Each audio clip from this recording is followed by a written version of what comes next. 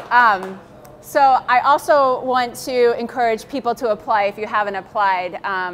Steve and I just re-met. We met 3 years ago at a startup, and he was like, hey, you got to sign up for 1 Million Cups. And I remember putting it in my notes and my contacts, and over winter break, I was just kind of refreshing and going through what I do right before the new year, and so I signed up. So Steve, thanks for that push. Yeah, we got here. Okay, so Her Academy is a nonprofit organization, but as Terry and I were talking, like, nonprofits, we are not for loss, right? We are here to make a difference and make an impact in social justice and the education system, and that is where Her Academy is focusing our efforts. So Her Academy stands for Her Educational Revolution, and that's because we started in 2018, right when the Me Too movements were happening, and so we wanted to kind of accelerate where these women were having issues in the tech world. However, the business world shows that those tech those tech jobs right now are the highest paying jobs. However, women aren't there. There's a lot of historically unrepresented individuals in there. So I worked at Battelle for about 13 years. And at Battelle, I ran a mission defense team that focused on delivering hardware and software to the Special Ops Forces. So as you can imagine, you're probably thinking, wow, do you have military experience? No, I don't have military experience. Is it dominated by all men? Yes, it's dominated by all men. How was that experience for me? It was one of the best jobs I had. It was so much fun. However, we found that when we were most successful in delivering very difficult, high-pressure tasks, when we had gender diversity on our teams, we excelled and had the best time of our lives doing those projects. And so that's really how Her Academy came on. As a woman in STEM, I realized that technology is taking over the world in all market sectors. And so we really want to diversify what that looks like. So that's a little bit about myself. I have 2 girls. It's really important that I, as a mother, not shove STEM down them, but they have other mentors as well. And where they get that, where kids get that, is in the classroom. So how we're different, there's a lot of nonprofits focused on STEM, focused on girls. However, our focus is, one is professional development for teachers, the other is after-school programs, and then the third is summer camps. And so we're getting ready to launch into our summer camp right now.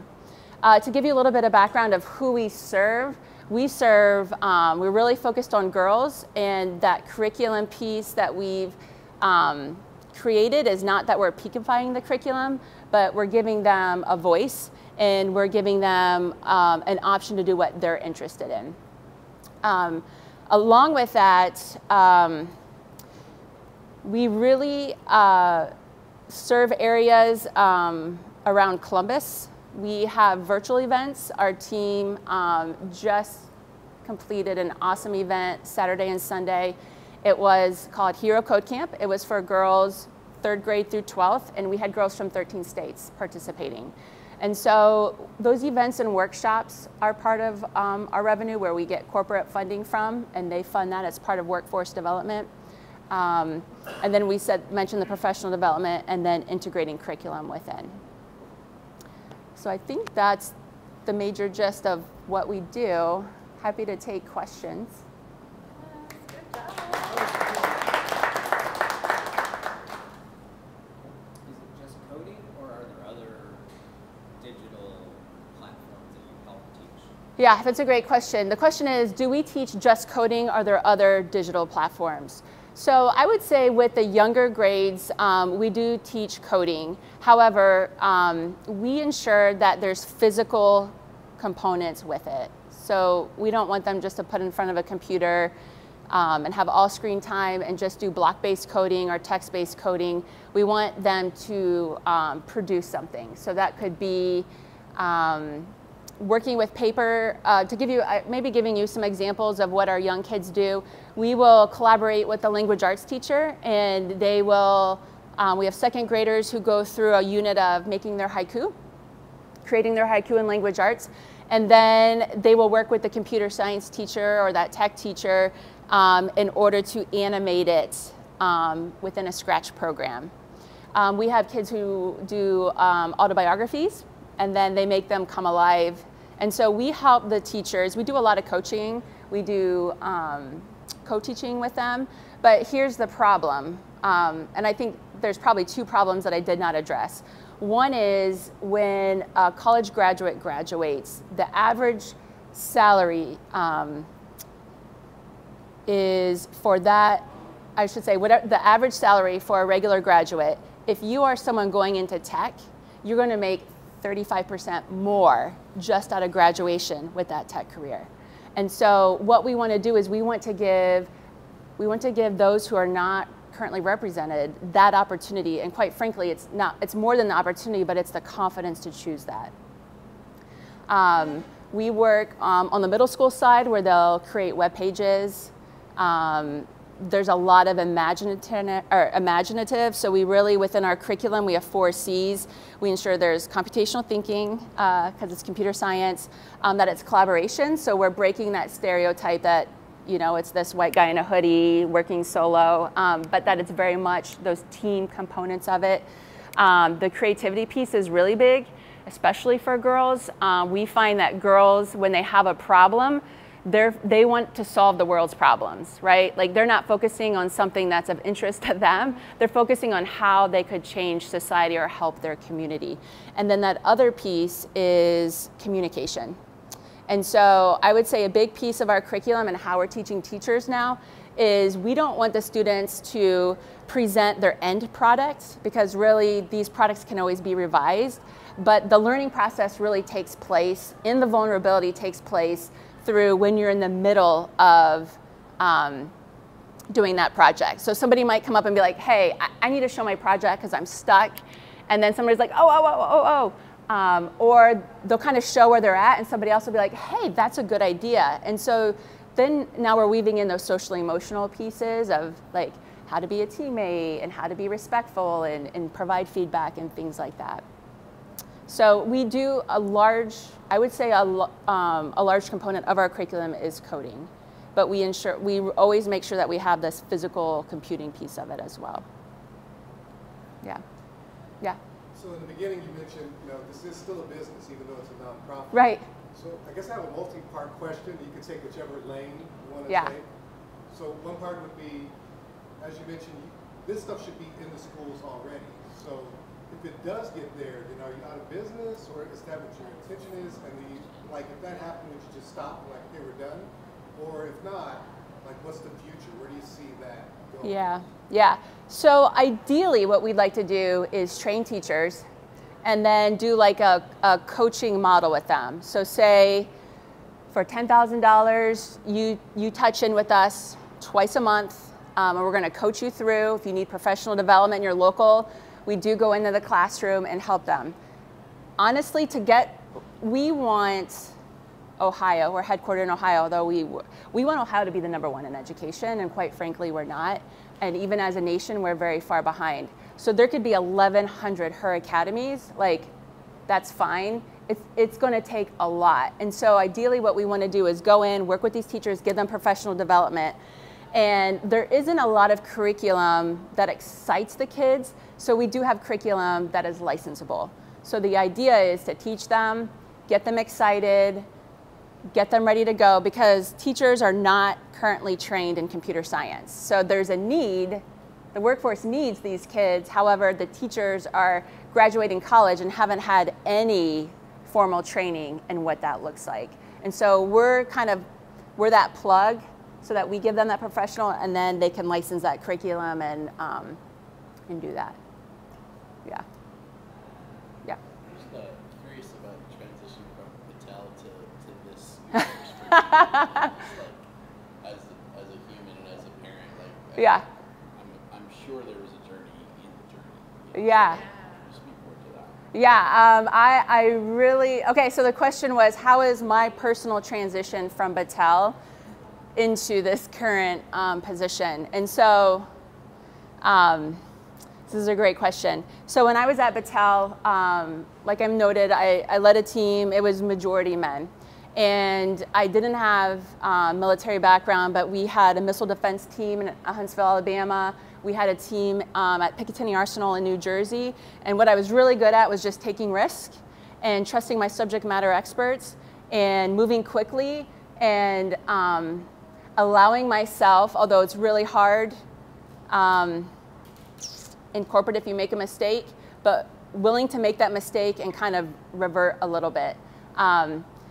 But it was 99% men on my team.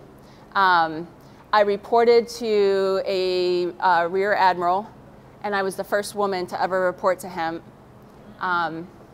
And I spent probably 20 hours a week as a woman justifying my decisions and what I was doing. And yeah, so, but that was like all I knew, right?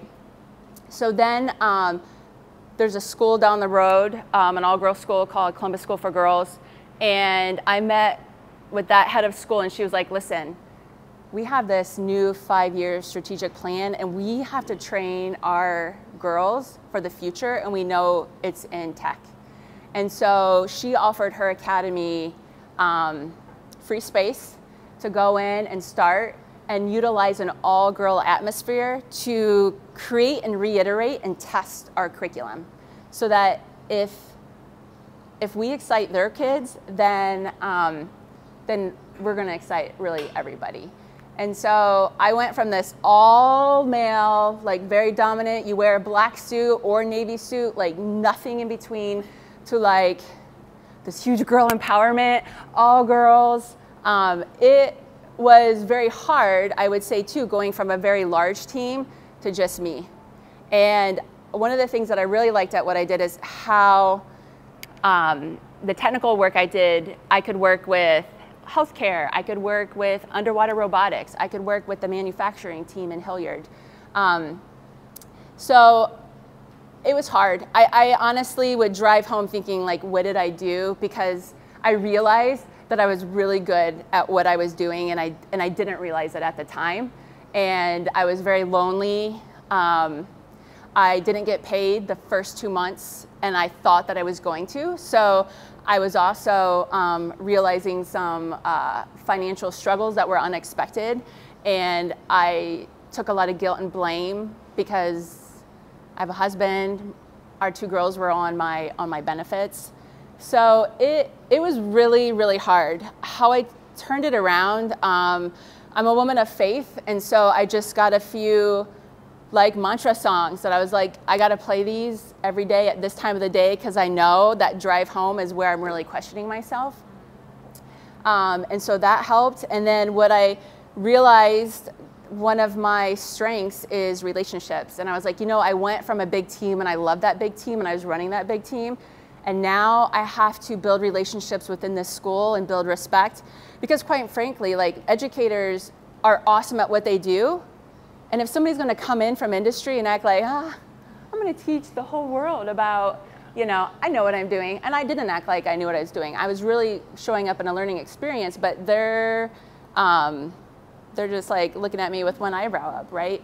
So I flipped my mentality that those relationships that I build within the community and within that school is my team. And I could build that big team back up. And that really helped get through that transition. Yeah. Yeah. What other schools are you at besides Columbus School for Girls, and how do you have a team now? Yeah. So I have an awesome team right here. They're amazing. So life became so much easier when this team came on board as well. We are currently at Mansion Day School. We're at St. Joseph Montessori School. And then within our programs, we probably work with students from 20 schools around Central Ohio. Last year we were in an inner city school in Cincinnati, Gamble Montessori School. And I think coming from industry and kind of being that solo woman, I really feel like I have a big passion around networking these girls just outside of their current communities. So we find when we bring these girls together, we don't talk about what school they go to or where they live, that they just have this interest to be challenged and learn something new that they've never done before. There's like this huge energy that takes place that we feed off of for days. And so, you know, my hope is that these corporations no longer need women's networks, right? Like, we're in 2023 and we're still having the same problems that we had 23 years ago.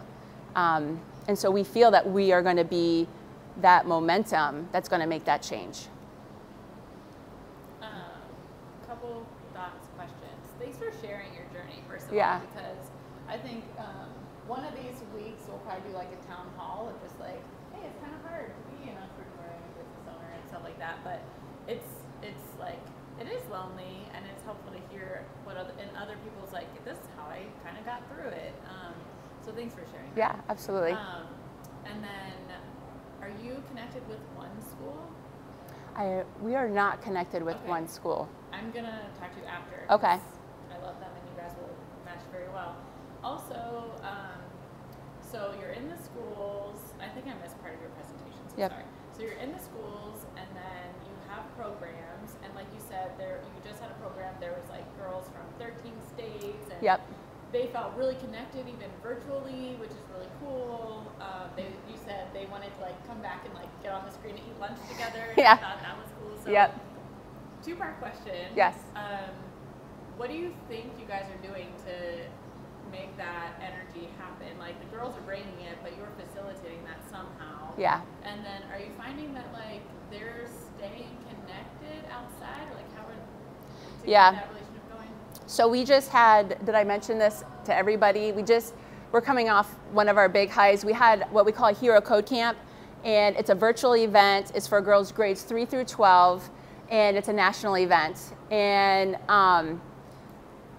our younger ones, particularly in my class, we were doing a reflection at the end about what they enjoyed, and they really enjoyed being connected with like-minded girls, like interested in computer science, because they're like, I'm the only one if I'm on a robotics team. And so during a break or lunch, of course, we're on the screen for quite some time, and we try to minimize that for the little ones.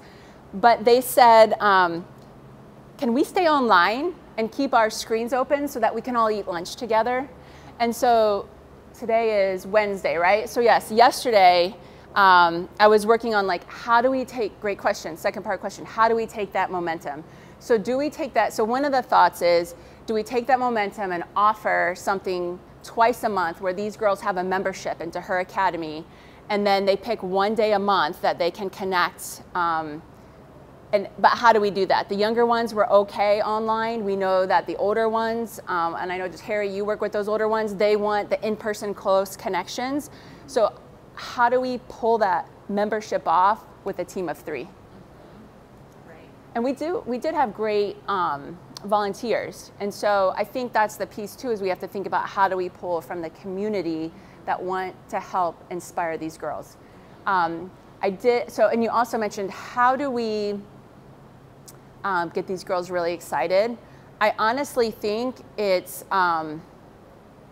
these kids want to be challenged, and we're providing that challenge. We're providing them something they've never done. And I think all of us can think of a time when we struggled through a new skill set, pretty difficult, and when we were able to like land it or nail it, most of us were by ourselves, but we all had that feeling of like, yes, right? Like you can feel that feeling right now. And so we are able to provide them an environment that is low pressure, but that they are going to struggle a little bit, but through their teammates, because what we'll do is we'll ask, their teammates, hey, does anybody have a thought on how so-and-so might get through this? And I think that is the fun piece for them, is that they're learning something new and they're being challenged and they're learning how to persevere through it. Yep.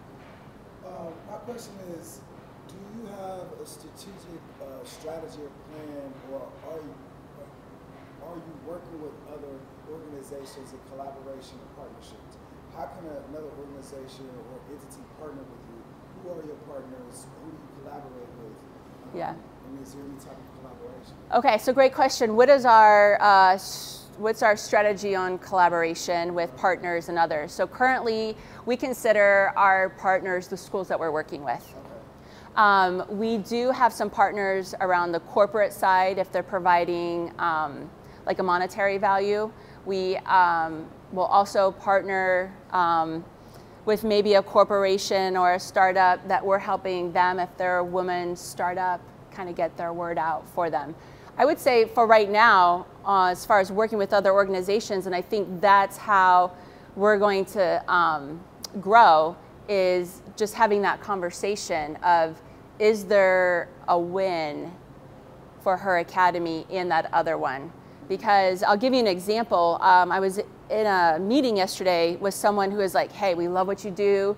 We've heard a lot of great things about you as a person, and we would like you to co-sponsor the Ohio Computer Science Summit.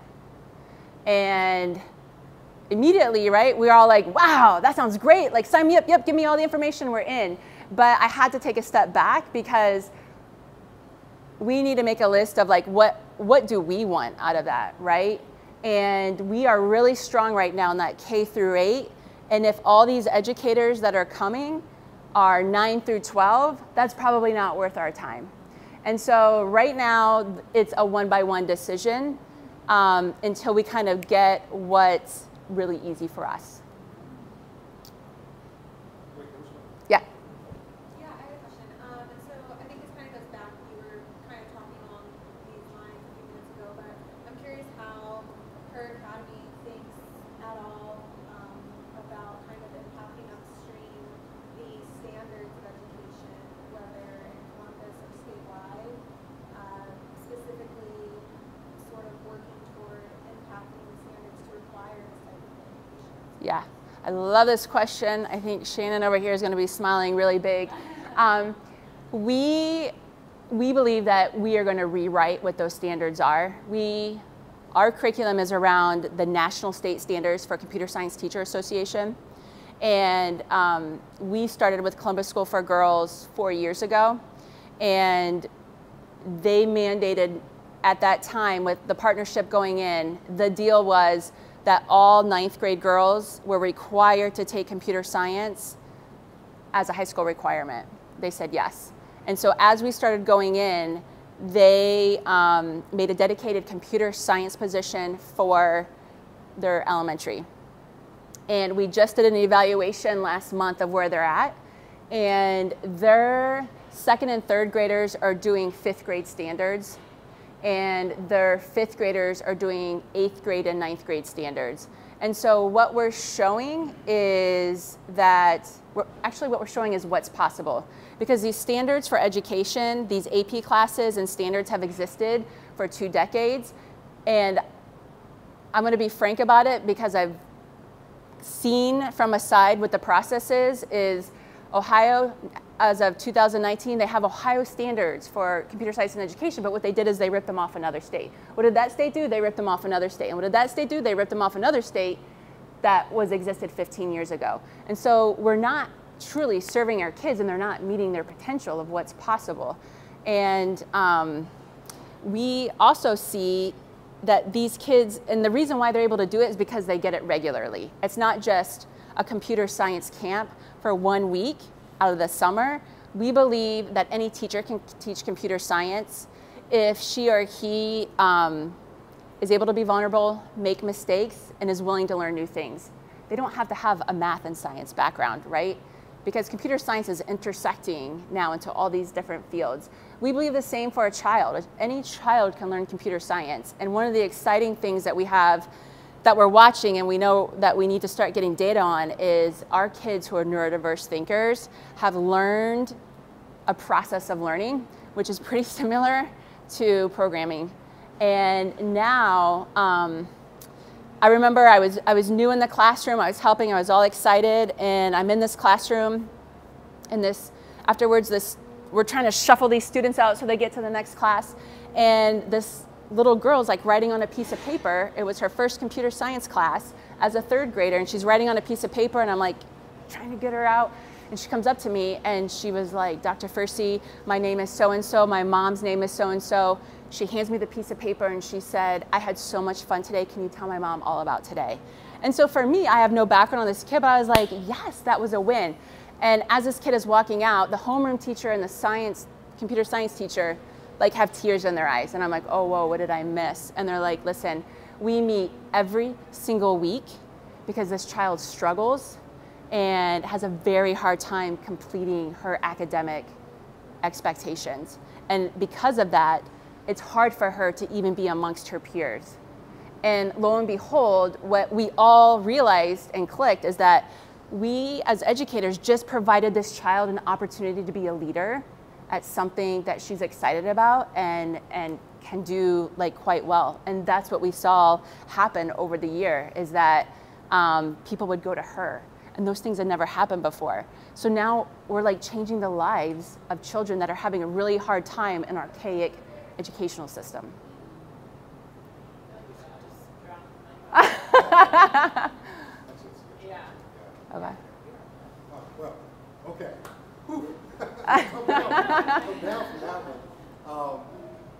Great engagement. Please continue the conversation after, if possible. And you guys have anything? Okay, so we need to make that connection. But anyway, last question we ask all our presenters is, what can we as a community do for you? What are some struggles, some connections, anything you need? Yeah, absolutely. So we have the QR code. If you could sign up for our newsletter and pass on our information to others that you think, and as you receive the newsletter, if you see opportunities for girls or students in your personal world, let them know. I think the other thing too is like making introductions for us. So right now, it's important for us, Ohio is going to be passing a bill we're expecting that is going to be focused on computer science. And so we know as an organization that we need to be credible and known to the community. And so right now, I want to meet like as many people in the community and tell them about her academy and the impact that we can make for Ohio so that we can start to realize new collaborations. And Terry, I think those may not just be in the schools, but also community type opportunities within computer science. So that's something that we could probably talk about. Yeah, so those two things, spread the word and help her academy get connected across the community. Awesome, thank you. Yeah, thanks. I'm going to present you your 1 million cup. Oh, cup. okay. Does it matter which one? This one. Okay. This scheme needs to get a picture, so. Okay. You gotta take it. It's like the handoff picture. The kids tell me I can't say. I know.